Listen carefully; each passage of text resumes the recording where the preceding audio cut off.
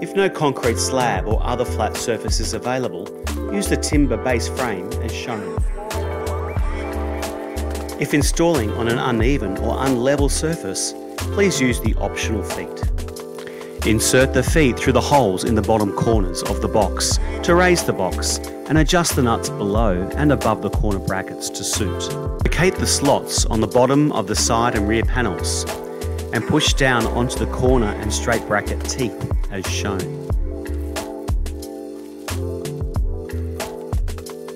Secure the panels together using the plastic cap. Place the second rear panel on the straight bracket and corner brackets and slide the filler between the two rear panels. Secure into place by using the two plastic caps as shown.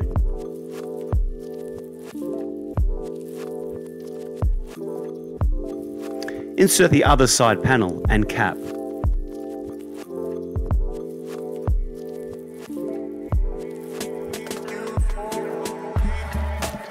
Slide the two front panels onto the front corner and straight brackets. Insert the filler between the two front panels. Secure the filler and the front panels to the box using the plastic caps provided.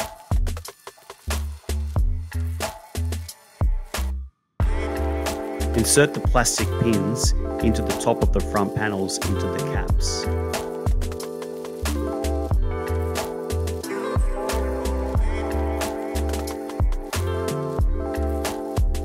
Insert the join channel tabs into the slots in the fillers and rear panel and push down. Repeat for the front panel. Place the join stiffener across the two rear panels and screw to fix to timber boards. Attach the lid to the unit with hinge pins. Align the small hinge pins with the holes in the sides and tap into place with a mallet.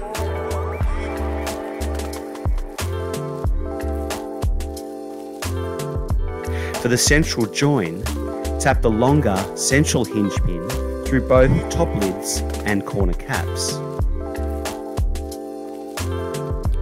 Insert the handles into the door until a click is heard. Push the lip of the door over the front panel step, align the studs on the door, insert and push down.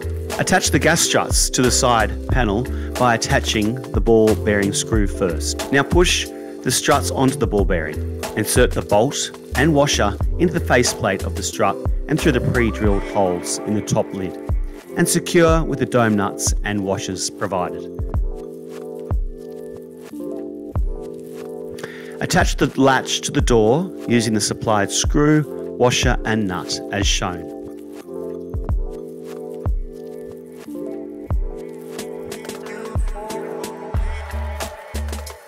Rotate the latch clockwise to lock the lid and door in place. Push the base pins into the holes at the bottom edge of the panels and through the corner brackets.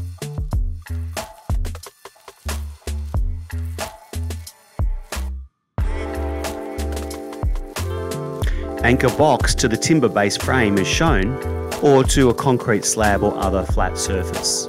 Do this for all four corners.